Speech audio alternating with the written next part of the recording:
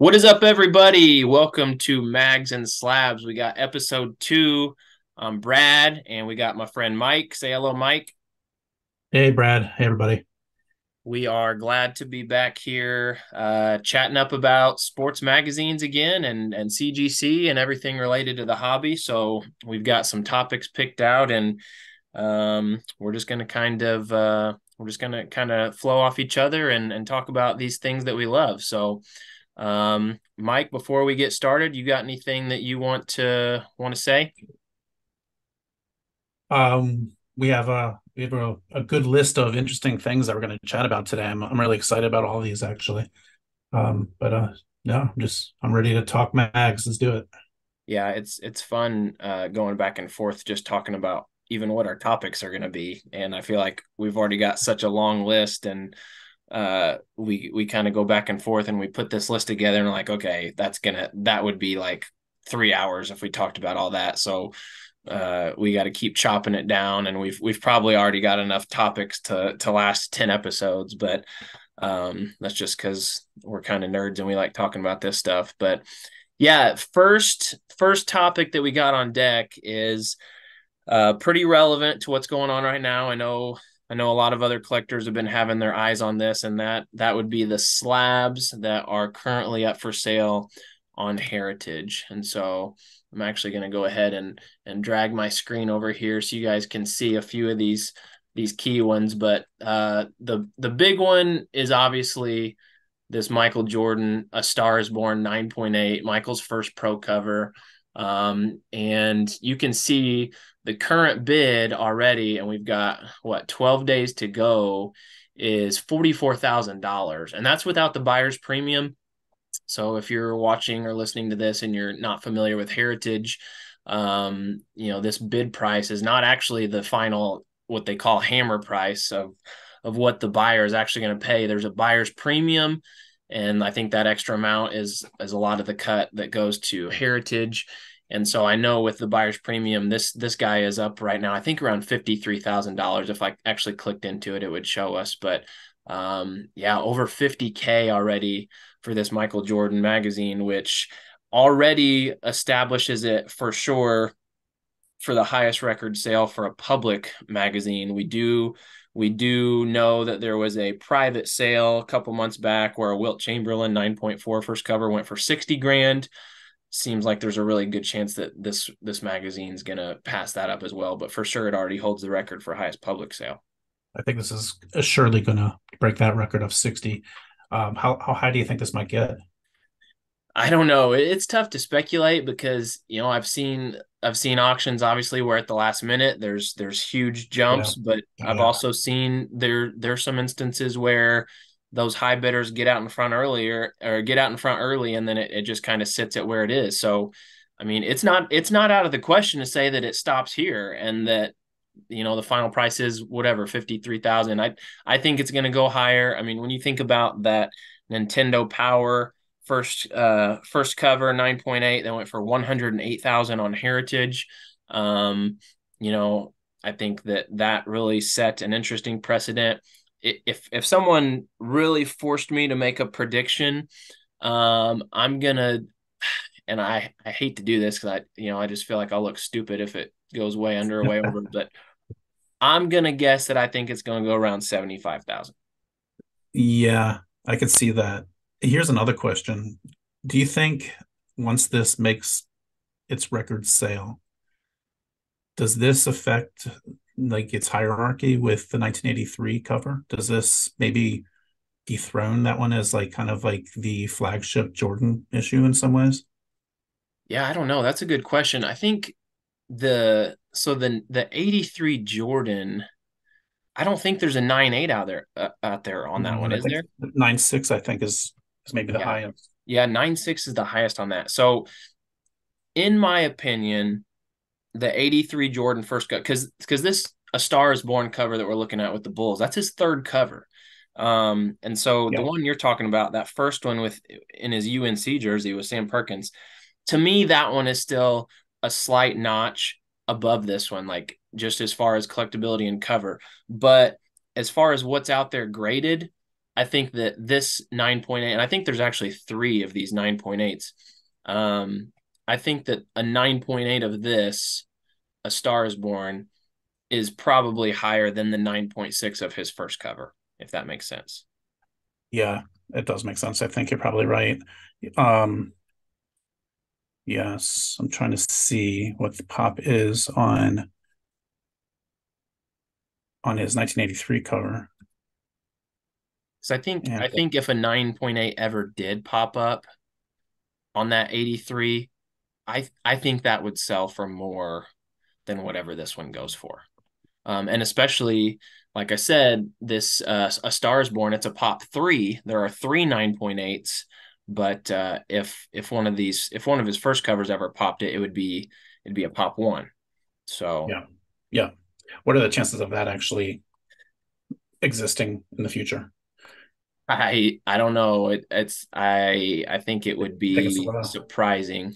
Here's the Yeah, here's the pop report on the 83 on his first cover. By the way, CGC Comics new little logo there. I just noticed that today when I was playing around on the census. Um, yeah, so there have been 116 total copies graded, 112 of which are universal. And like you said, Mike, there's one 9.6 holding up there the highest, and there's only one 9.4, and then there's only two 9.2s. So this is a really tough issue because it's yeah. thick. It was the college basketball preview. It's also got the gatefold. I'm pretty sure. Yeah, I was looking because I got one right behind over my shoulder. It's got the gatefold. So, and it's got a lot of the, light blue ink all over. So, and then I know the back of it's got black ink. So, Yeah, it's super tough. and if someone's got a 9.8 of, a magazine that old, that thing had to have been stored intentionally, right? Like Absolutely. you're not just going to find one that someone had laying in a box and stacked with all their other magazines for all these years that's going to grade a 9.8. So to me, I feel like most of those people that intentionally went about keeping a newsstand that nice, first of all, there weren't very many people doing that, but I think that most of those who did it have kind of already become a little bit aware of this hobby and would have likely sent it in to be graded by now. That's just kind of a guess. I would guess that too. I'm now curious when this issue was slabbed. Well, we This could recent. I Yeah, I'm think looking we that could up find now. out actually. Let's here we can maybe educate some people here on how some of this works. Sure. So let's look at this let's I, look closer at this issue right here. I'm yeah, going to zoom in like and this is. Oh, I'm sorry. Go ahead. no, you're Yep. good. Let's look at this. Okay, so there's the cert number and I'm going to go to CGC lookup and here we can check out we can type this cert number in. So let's see what we got. 422 958, 422 958, and then 3001 3001. So we're going to look up this specific slab and the grade date was April of this year.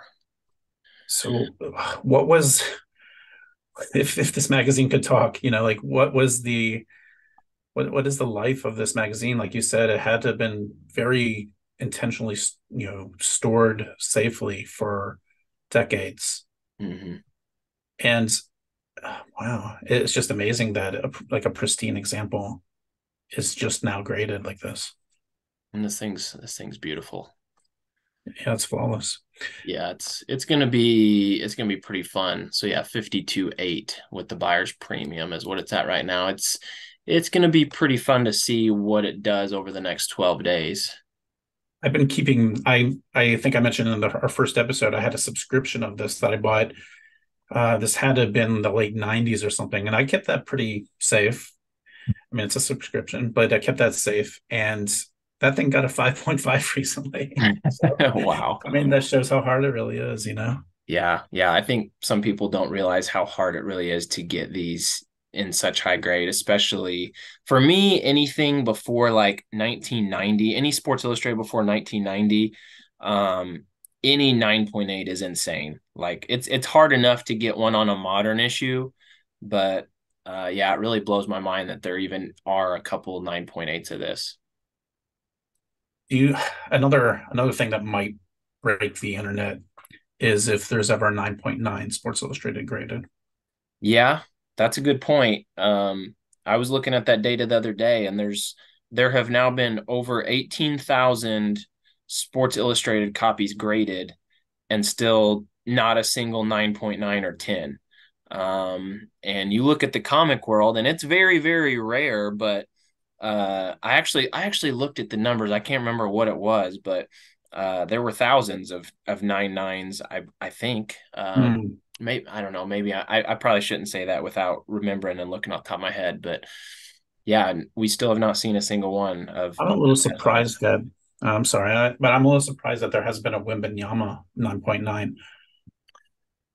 I'm Yeah, going to talk that's. about that issue later, but yeah. I mean, I don't know. Mike, do you have like a Barnes and Noble or anywhere near you where you've been able to go pick up the newest releases of SIs? Yes, in fact, I picked up two Wembenyamas out of a giant batch that was actually in a newsstand, books like a bookstore. Um, and I found two of the whole batch that looked gradable, and they did get a 9.8.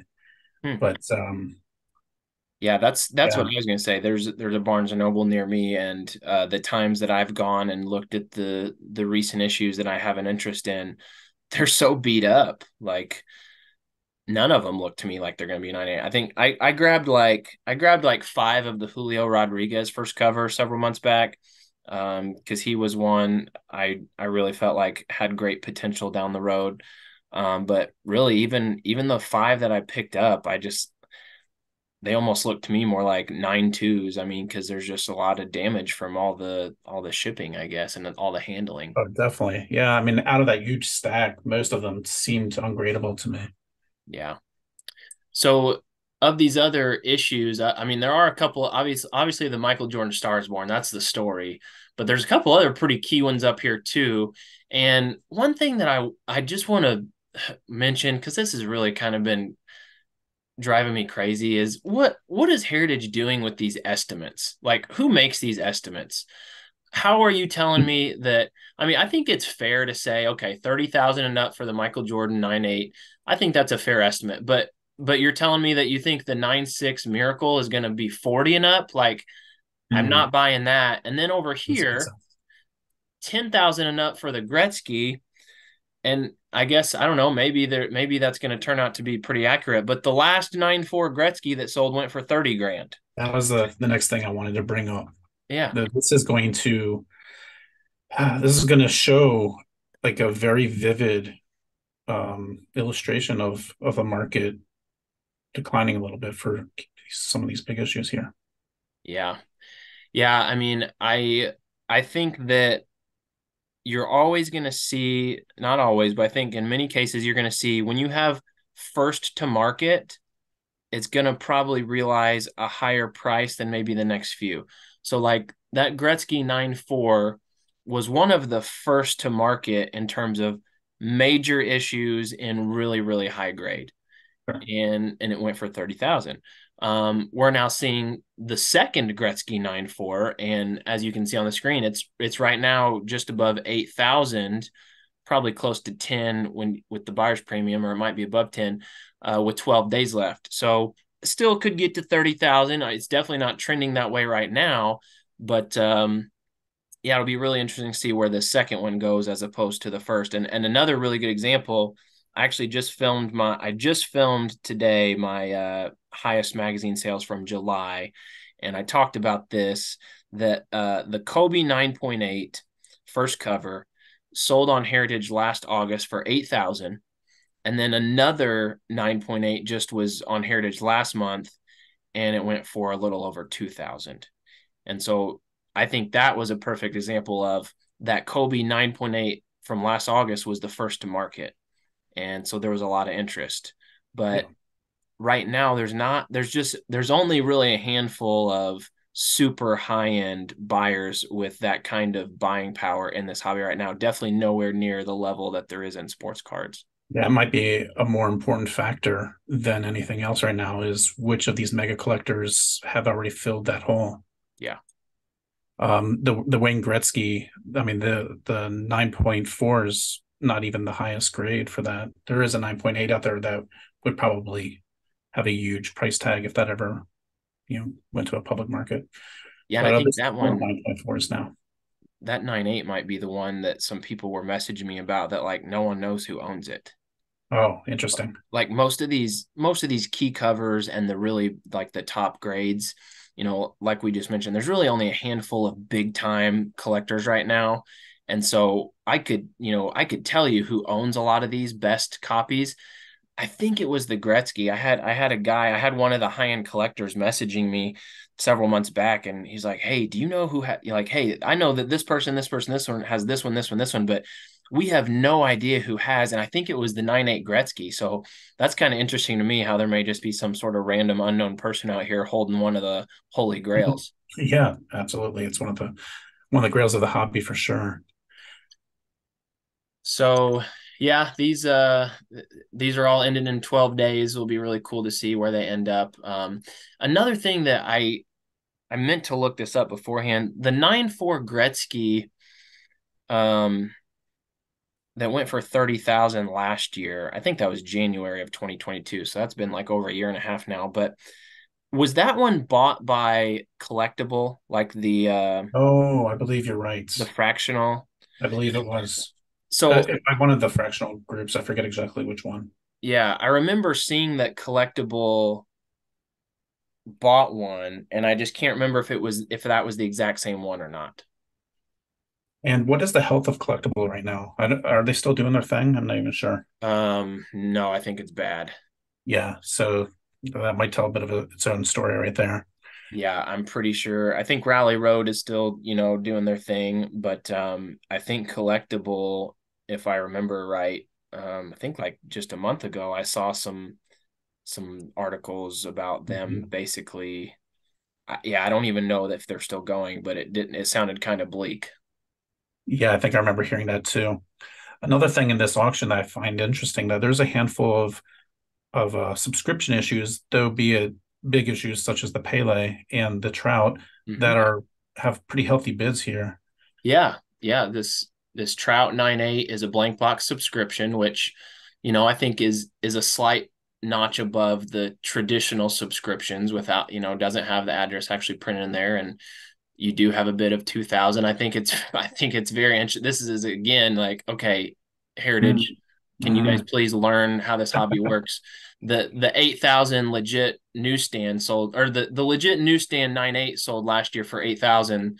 So you're telling me that you really expected this blank box to sell for 8,000? That makes sense. Yeah. I'm not seeing that. Um, I don't know what same that's about. same with this And Pele, yeah, an eight wow, 8,000 estimate. that makes no sense. Yeah, that's and I'm gonna be honest, I've sold with Heritage, and they told me like because at one point Heritage was really oversaturated with some slabs that I would not consider super collectible. And I Right. know it was kind of annoying some of the collectors that where really some slabs that should have just been thrown on eBay were getting put up on Heritage. So then when I went to Heritage, they told me, oh, we're no longer taking any graded magazines unless they have a value of 1,500 or higher. And I was like, man, like they wouldn't even take. I had a Michael Jordan first cover, the 83 one that we were talking about, a 5.0, so not a high grade, but I tried to put that up on there because I've also got an 8.0, so it was a duplicate for me. And I was going to sell that five. They wouldn't even take a Michael Jordan first cover 5.0 when I Yeah, I talked to remember them. you mentioned that to me in the past. But they definitely have slabs up on this auction that are well below that threshold. Yes, I've noticed that. So they've obviously changed their stance on that. I don't really know, but yeah, it is. I mean, it is nice to see though. I mean, 2,000 is a really strong bid for this Pele 9.2 subscription. Mm, yeah, Um, Seeing if there's anything else real note. You got a blank box LeBron 9.8. It's got a bid over 1,000 right now. I mean, I guess I can understand that one since it's a 9.8, but Yeah, yeah, yeah, some yeah, I'm a little definitely. surprised by the Pele, to be honest. I mean, I know it's the Pele, it's a popular issue, but you could find those subscriptions somewhat regularly. And look at this. I mean, this one right here, to me, this is a really collectible cover. This is Peyton Manning's, it's his third cover, if I'm not mistaken, but it's his first pro cover. And this is a 9.8. It, they're valuing it at $200. So that tells me obviously they're accepting magazines that they think are worth less than 1,500 now. You know, sometime I wonder if there's a study out there that goes into placebo effect with these value estimates and what they actually go for. That's a really good question. And they did tell me. So whenever I sold my one issue, I sold a Jordan draft guide on there. And then I was trying to sell the 83 Jordan, but they told me that when it comes to estimates, they said the line of thinking used to be, oh, we're gonna place it really high. We're gonna put the estimate really high and try and encourage people or make people think Hmm. it's really valuable. But he told me, he said, but now he said we try to be very realistic and we want to be conservative with the estimates that we list on there. So take that Okay. for what it's worth. I mean, as in my opinion, as they should. I mean, they should be trying to be realistic. I think it's kind of leading the bidder a little bit if you have a $500 slab on there with a $3,000 estimate. Yeah. Yeah, I agree. But it kind of makes me wish that they would get a little bit more educated about our hobby because some of these estimates make zero sense to me. Yeah. Okay. That being said, I do appreciate that Heritage, has so many slab magazines in their auctions in general. I wish more auctions would start to adopt that as well. I agree. I don't mean to knock them at all. I did have a good experience selling with them. I was disappointed that they Sure. didn't take a couple things that I thought were worthy. Yeah. But yeah, I mean, it's obviously become the go-to place for key slabs. I've seen several collectors try and sell graded magazines on golden with subpar results. Yeah. I don't think Golden is getting many eyes on graded magazines right now. I think Golden is doing some other things pretty well right now. But if I were gonna put a big issue up for auction right now, I mean, Heritage is obviously the way to go right now. Yep. Agreed. All right, Mike, let's jump into our next topic. So let's go back to our agenda here and why don't you lead this one off and let's talk a little bit about the recent effects on the pop counts. So I think it's fair to say that there's been a good influx of new graded slabs that have come to market from CGC over the past handful of months. And I think that it's interesting to see which magazines have been affected by it and which ones haven't, and which prices are showing obvious changes because of it and which ones haven't. Um,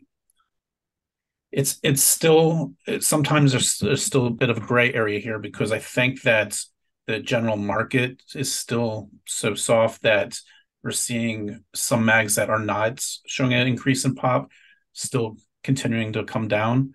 The Gretzky first cover is an example that I put aside here.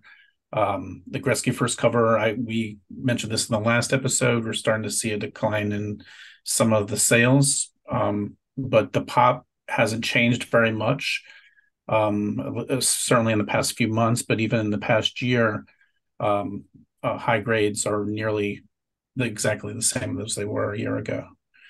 But newer issues, the Luca Trey first cover, that we have seen a lot of new graded slabs of that issue come through in the past year, and that was a very popular issue. And I think an issue that was considered very collectible, and it probably should still be considered that. But there's so many new ones that have come to market that we're really seeing a significant drop in those prices. Let's see if I can give you a couple of numbers for that one. So you help me out with some of these numbers. Actually, the Luca Trey first cover, and 9.8. grade. There's 94 of those, and a year ago there was 65. So that's quite a few of the there's quite a few added there in this past year. And see, it was six. Yeah, I mean, 65 9.8s out of 71 total graded last year, and now there's 94 9.8s out of 131 total graded. It's too high of a gem rate, as they say. You said You know, there's 94 9.8s of the Luca and Trey first cover right now. out of 131 total graded, Yeah, so that's a very high gem rate. that's Yeah, very high. Yeah, yeah. So I mean, when I was first jumping into this, maybe 6 to 8 months ago, a high grade of that, it cost a few $100s, and I think one a 9.4 in a straight up eBay auction. I should probably double check that, but I believe it was like 50 some dollars that it went for. yeah, I can So get that.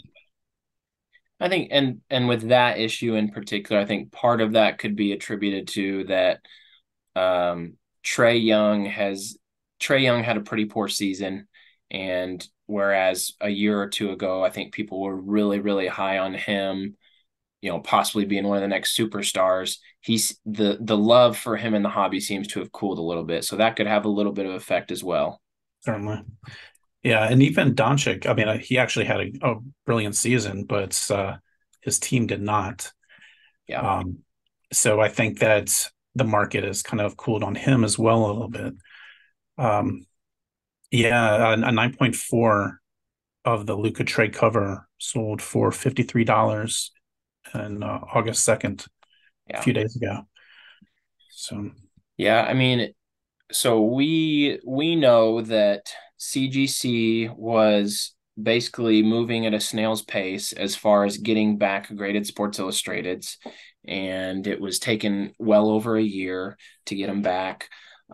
They had built up this enormous backlog, and then whenever they released their new upgraded magazine slabs, which what was that? I want to say that was maybe March or maybe April of this year of 2023.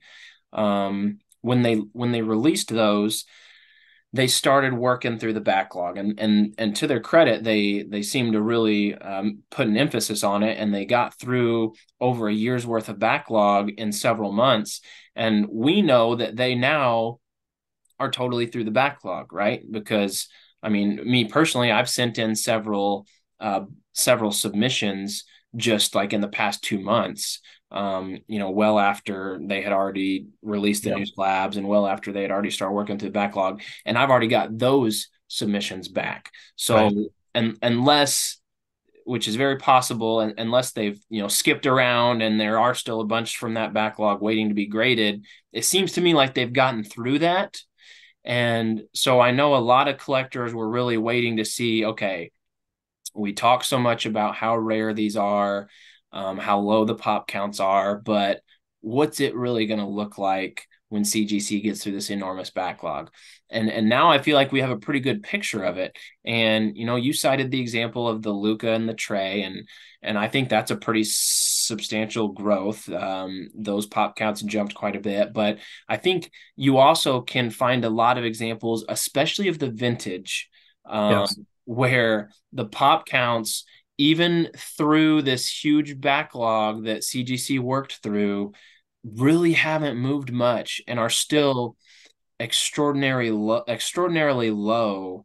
When you consider how many magazines that they just went through and graded, and I just jotted down a couple little examples. We just looked at that Pele first cover a minute ago. Mike, do you know, or do you have a guess off the top of your head how many newsstands still, as of today, have been graded to that Pele first cover? single digits. I'm not sure exactly. It's single digits. It's nine. It's still only at nine. Only nine newsstand copies have been graded. And then even the Muhammad Ali, the Cassius Clay first cover, which both you and I are in agreement that that's a top three cover all time, as far as collectability. There's only 29 newsstand copies that have been graded. Right. So, I don't think we're ever going to see the pop counts in this hobby grow as much as they did in the past 4 months, because we're never going to, well, let's hope we're probably never going to be in another situation where CGC basically has a year's worth of thousands of issues that they have to work through super fast. That's a great point. So And despite that, I think that the picture that we have of these pop counts now is pretty realistic. And from this point forward, grow any growth that we see in the pop counts, especially in the vintage, is going to be pretty minuscule. Maybe that's not the case for the modern. I think the modern, some of these moderns are still going to continue to, they could jump quite a bit, but I don't see the vintage pop counts moving a ton from where they are now. yeah, I definitely agree. And that's a point that I wanted to make with that Gretzky there. Um, I'm just looking at the Wembanyama sales as well. 9.8 recently sold for $127, which is the lowest I've seen it sell for, I think, ever. And this ended on the 6th, and there's 44 9.8s of the Wembanyama. No, 44 9.8s of the Wembanyama out of 92 graded. Um, I saw that number shoot up immediately, like with that huge return. And even that I feel has kind of been sort of stagnant for the past month at least or so. Yeah. That may continue to grow a little bit further, however. Yeah. Okay. Yeah. Any So you got any more thoughts on the pop counts? no, I mean this just solidifies what we already know about some of these vintage issues. And there's just so few.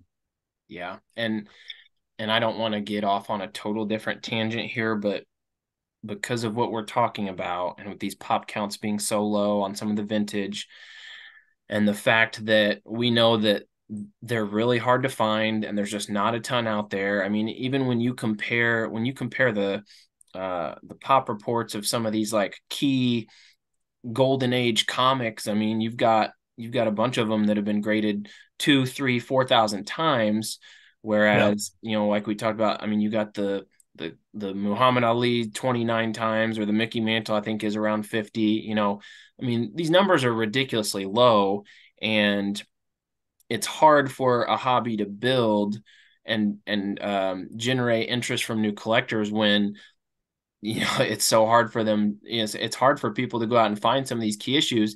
And so for that reason, and once again, I don't want to dive into this too far because this is a whole really a whole episode, but I'm starting to come around more to the significance of subscription issues, um, and specifically for the vintage, um, just because I think that it's the only way that a lot of people are going to be able to get into the hobby, because not everyone can go out and immediately buy, so and so's first cover in newsstand off of eBay. Um, Yep. most of the key people, most of the key athletes, their first covers are not available at all right now on eBay and newsstand unless someone has one listed for probably a really high price. So, If this hobby does take off, I think we're going to see the subscriptions dry up too for some of these vintage key issues. They're not super easy, as we were pointing out in the past, for some of these key issues from decades ago, even in subscription, because they still have to survive several decades, and they were so disposable for so long. yeah. They're considered disposable. Yeah, exactly. I think, and I've been guilty of saying this many times. Many times I have made the statement of, oh, there's thousands of subscription copies out there.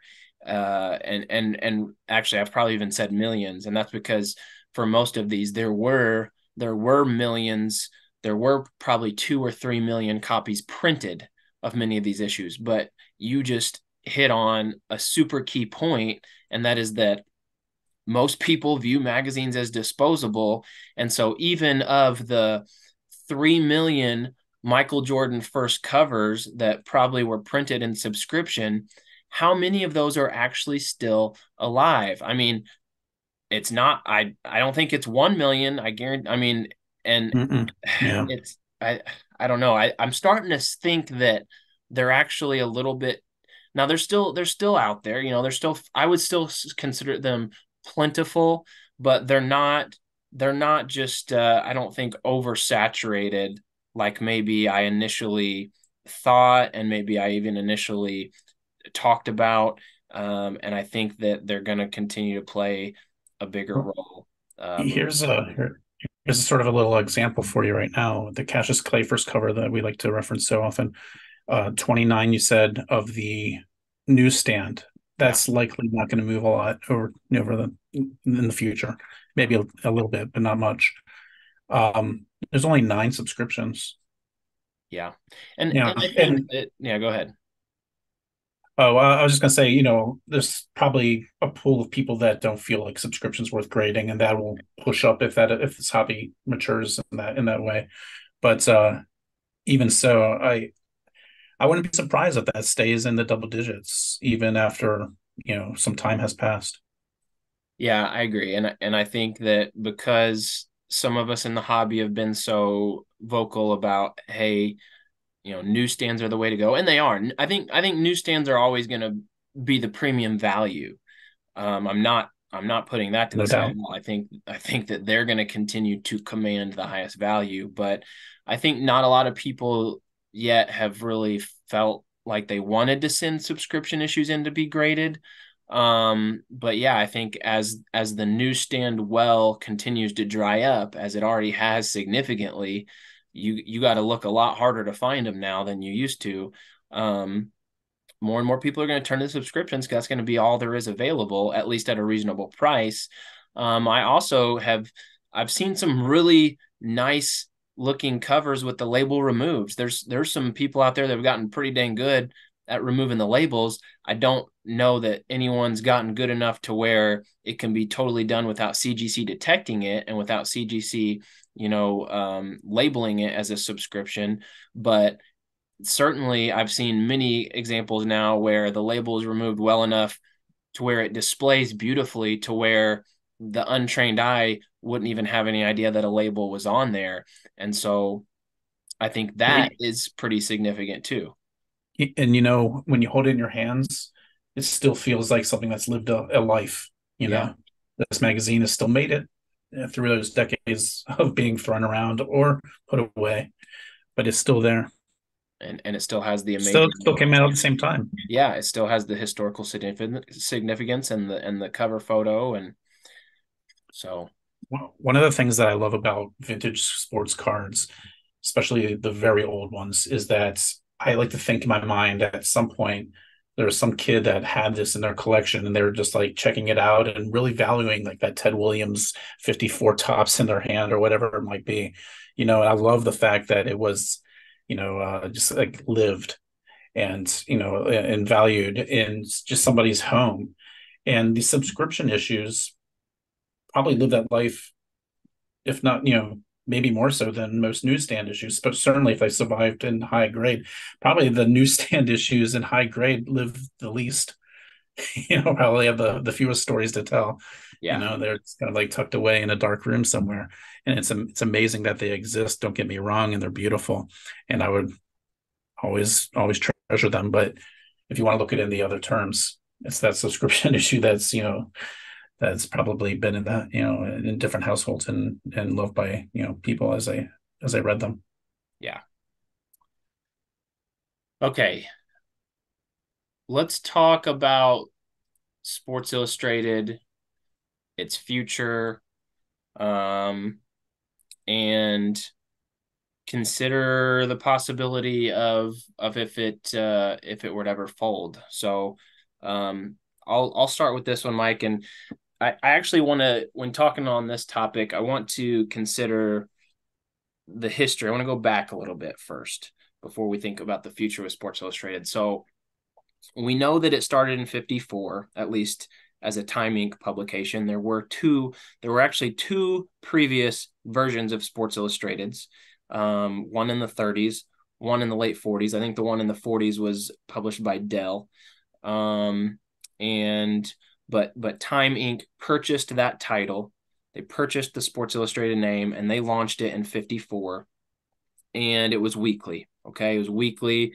It was a non-profitable venture for the first 10 years or so. Sports Illustrated really struggled from say 54 to 64, somewhere around there. Took them a while to find their groove. They focused a lot on more upper class type, not what we would consider the mainstream sports, and they kind of found their groove in the mid to late 60s and became an institution really by the 70s, and hugely popular in the 80s, hugely popular in the 90s. Get to the 2000s, now we've got the internet. I think that's when they maybe started to lose a little bit of popularity, but still pretty strong throughout the 2000s. And then things got pretty dicey in the 2010s. So it was, let's see, 20 let's see, eventually they went bi-weekly, and it looks like that was 2018. So actually in 2018 it changed hands, and Time Inc. sold it to someone else, Meredith Corporation. So really, from 54 to 2018 was Sports Illustrated as we knew it. It changed hands. It became bi-weekly. It was only bi-weekly for a really short time. And then in 2019, it sold again and it became monthly. So Sports Illustrated still exists, but not in the form that we knew it. Not in the way that we loved it. And I really, really question, honestly, with the way that digital has taken over, digital media and digital news have taken over, I wonder how long it's actually going to be able to hold on in its current form. Yeah. Yeah, and that's a fair concern. We've seen other major publications either change to digital or just fold. Playboy is a big one that went strictly digital, I believe. Um, I'm not actually sure of what other ones off the top of my head, but I'm sure that there's been quite a few. Yeah, if I, I'm not somebody that typically subscribes to once something is in the rear view mirror and no longer part of our day to day life, that it's going to automatically mean that it's going to become irrelevant. It's going to lose relevance, and nobody's going to care about it anymore. I've heard people talk about that way with vintage or sports heroes from the past or vintage cards. I've heard some people say that they think that vintage cards are going to lose relevancy and value because the new people coming in aren't going to know who they are. And I don't think that's true. I mean, too many people love the history. People want to know about where things came from. People want to know origins. And and that being the case, I think that Sports Illustrated, being an institution like you said, is going to always have its place. That being said, if it ends up going digital or something, then we're talking about a finite um, catalog of some of our favorite players to collect in these Sports Illustrated magazines. So you'll have a finite checklist. And if you're like a Kobe fan or you're a LeBron guy or whatever, Michael Jordan, that's your finite list. And I don't know, maybe it turns into something like Top Shot, which didn't work out so well so far. But yeah, who knows?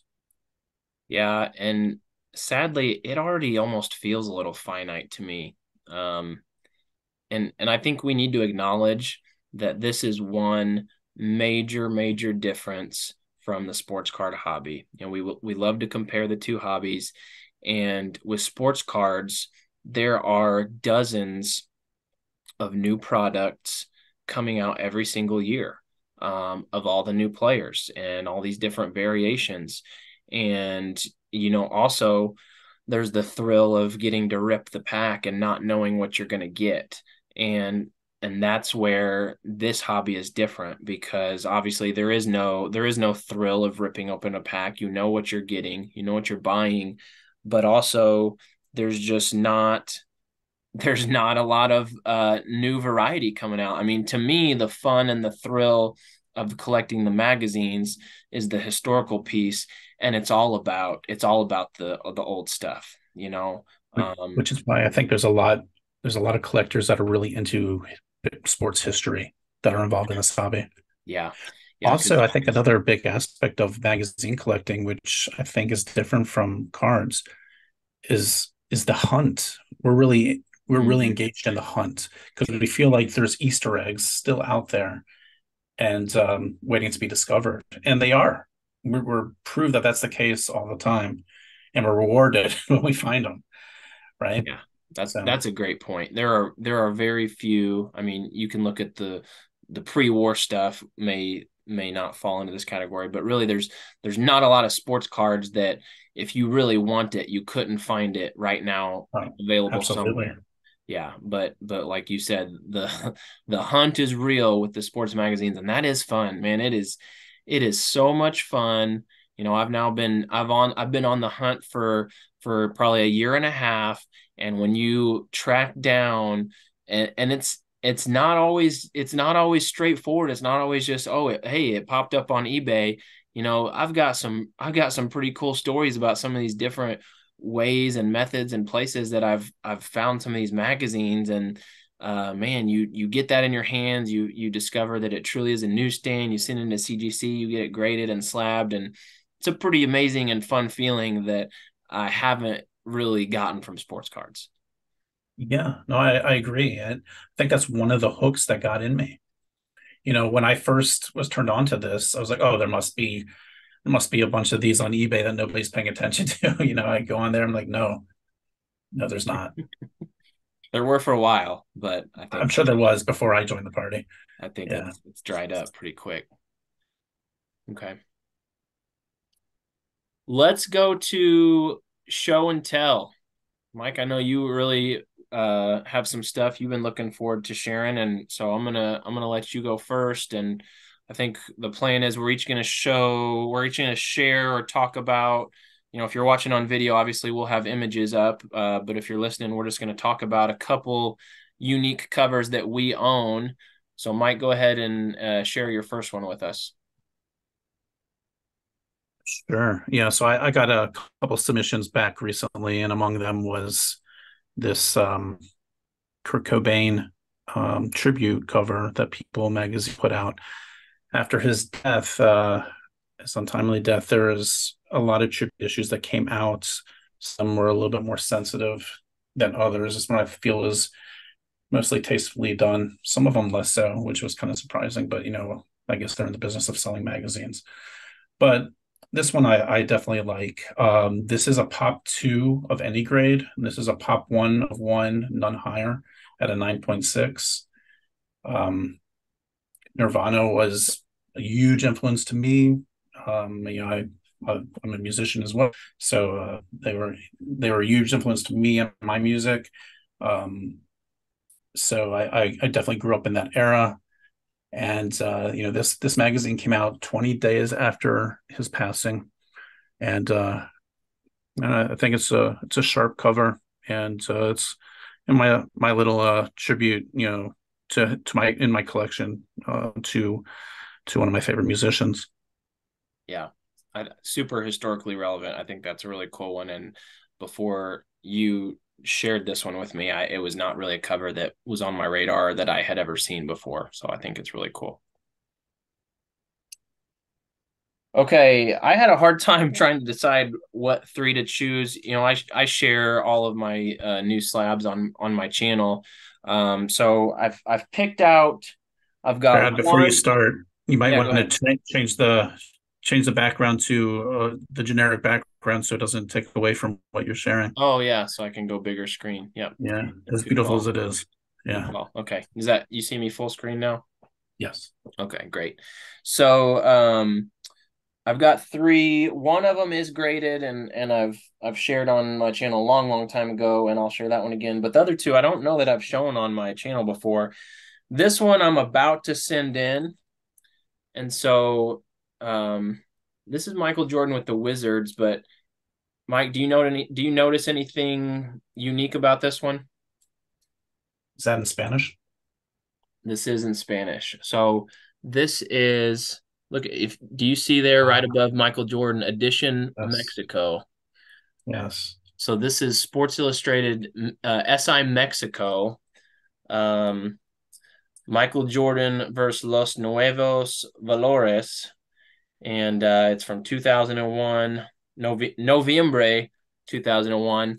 So I know I shared this with you, Mike, but I stumbled across a handful of SI Mexicos several months back, and I purchased all of them, and I'm about to send them all into CGC. I've almost got them all graded. They're not in great condition. I'm thinking all of them. Like honestly, I think this is probably like a 6.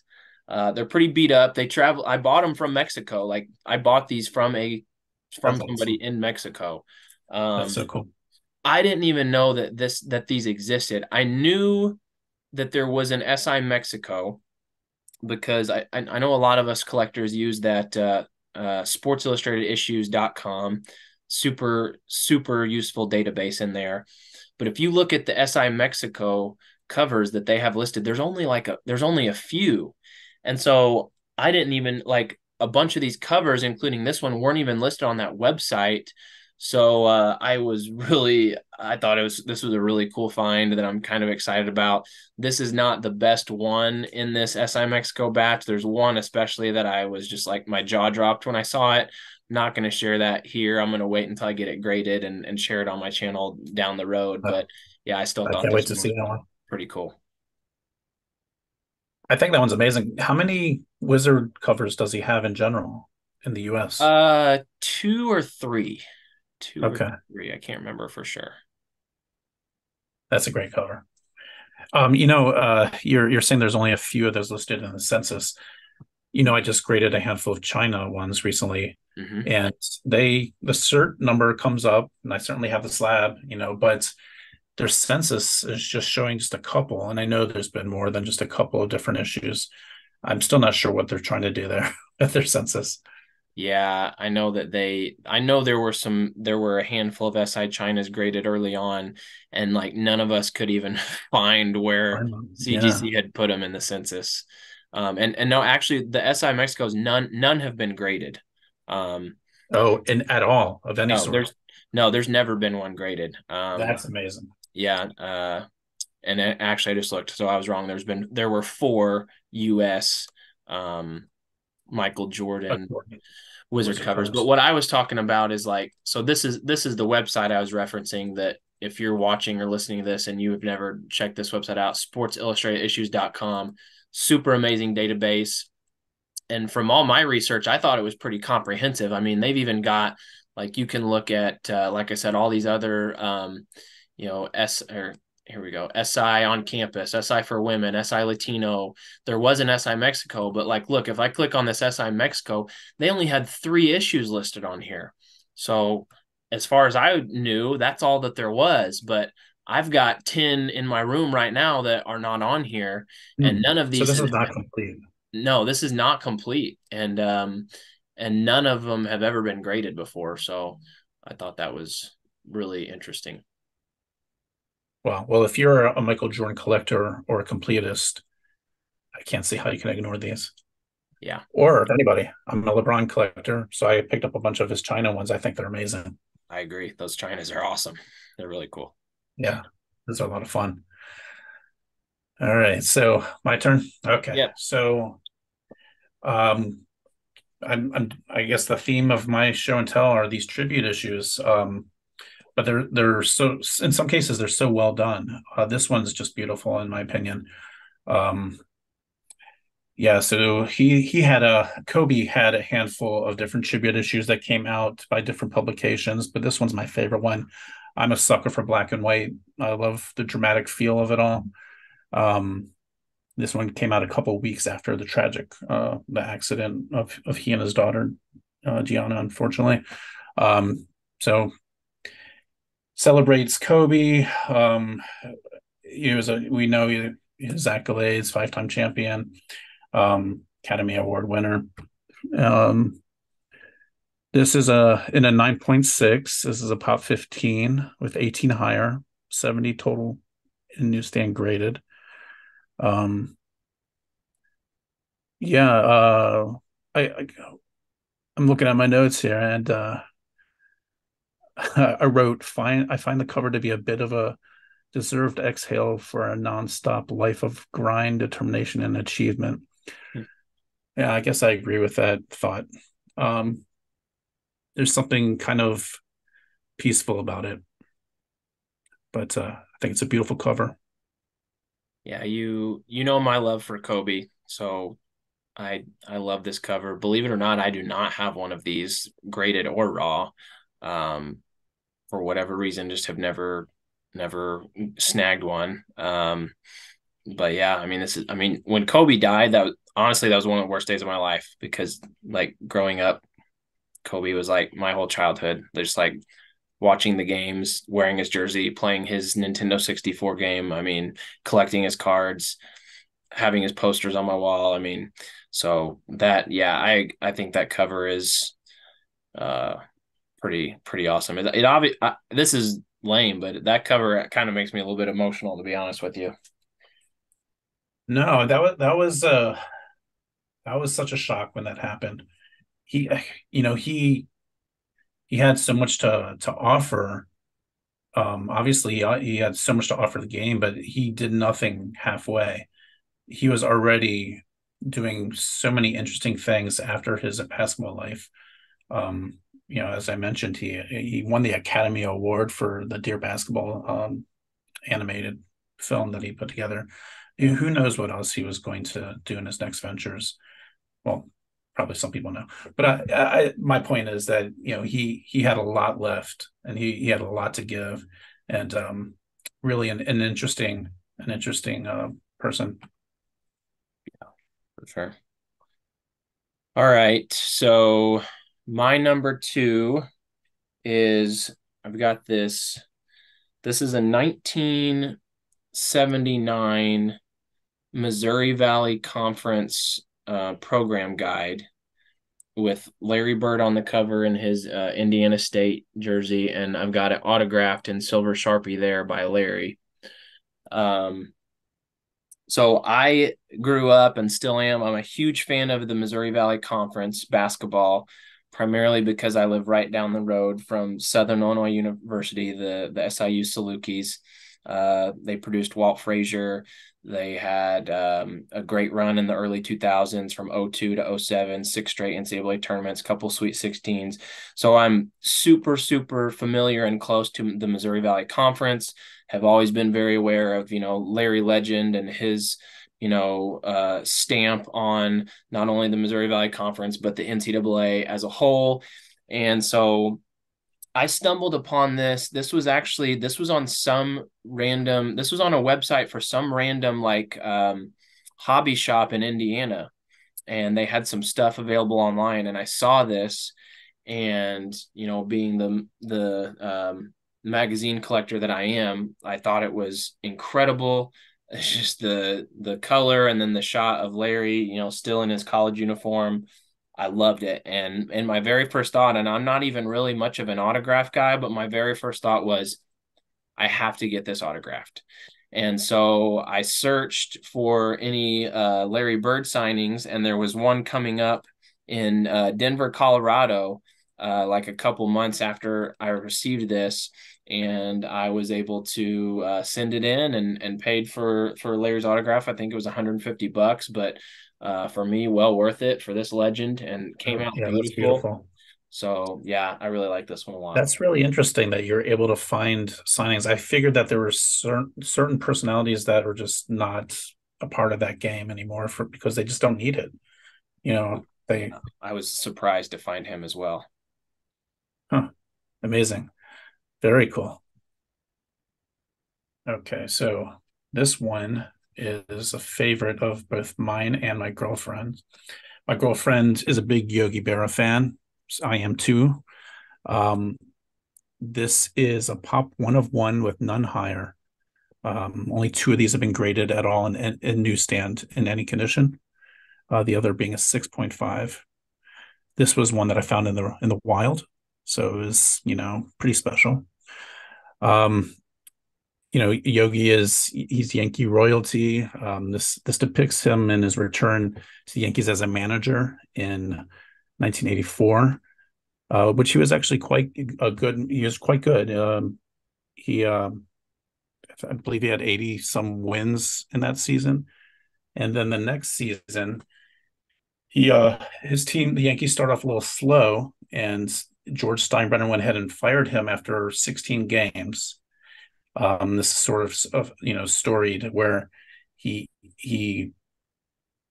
fires Yogi Berra, which is like it just it seems unthinkable. And he Blasphemy. he didn't even do it. It's blasphemy, right? He didn't even do it. He sent somebody in to do it, which blows my mind, and it blew Yogi's mind too because Yogi was estranged because of this reason. For 18 years, he didn't set foot in Yankee Stadium, despite being asked for different occasions.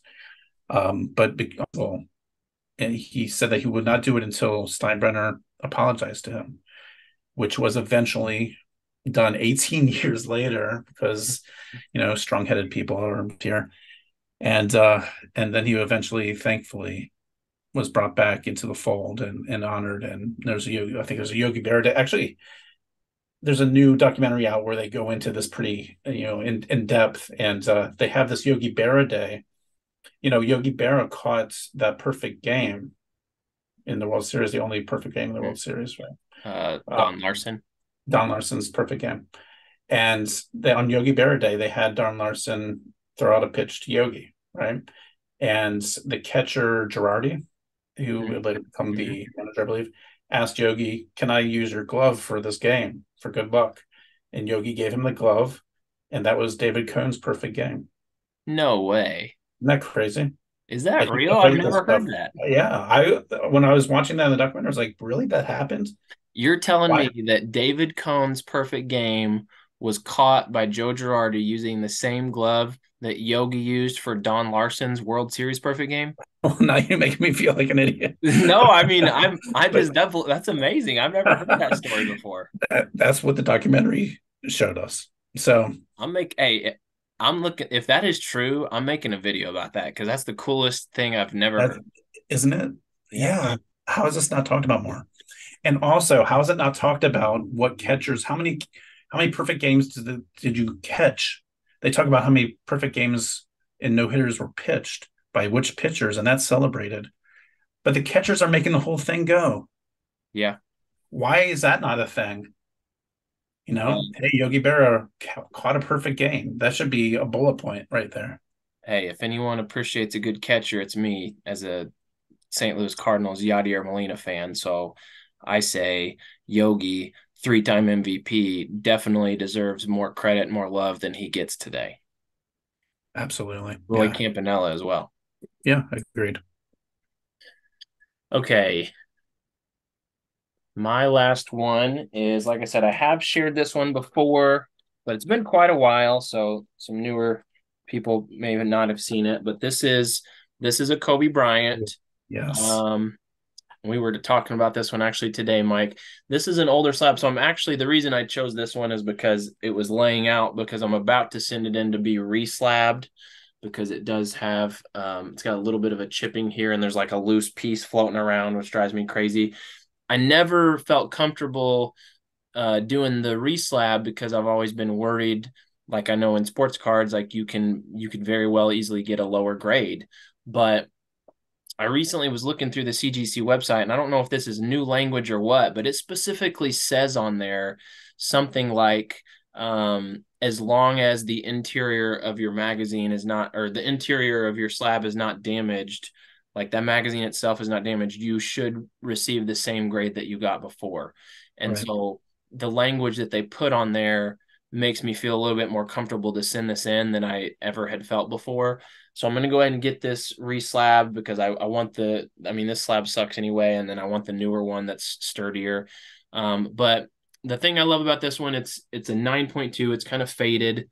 Um, this was one of my very first slabs that I bought. I did not buy it raw. I bought it already graded. I want to say that I won it in an eBay auction for like 150 bucks. And I Oh don't even man. know if at the time I realized the relevance of it. Um, I knew that it was the highest graded. So this is the highest graded copy of this Kobe issue, but I don't know that I understood the magnitude of this was there were 6 regional covers this week. Kobe, LeBron, Dwight Howard, Kevin Durant, Elton Brand, and I can't remember who the 6th was, but only a select region, probably, the Southern California, whatever Southwest region got this Kobe cover, and it was probably only available in newsstands in that region, and so it's that much harder to find. And to me, it's one of the most beautiful Kobe covers. I love the yellow background with the color match and just great up close focus of Kobe. I think it's the hardest. I think it's the hardest Kobe cover that there is to find in newsstand, and so to have the highest graded copy, really proud of this one. This is definitely one of the jewels in my collection, and especially as I talked about earlier, being such a huge Kobe fan that I am. That's my favorite Kobe SI for sure. And I do hope to find a LeBron in that same week as well at some point in newsstand. I hope They're tough. they're I tough. look for that LeBron as well, just because I recognize the the significance and the value that it could have if I were to ever find one.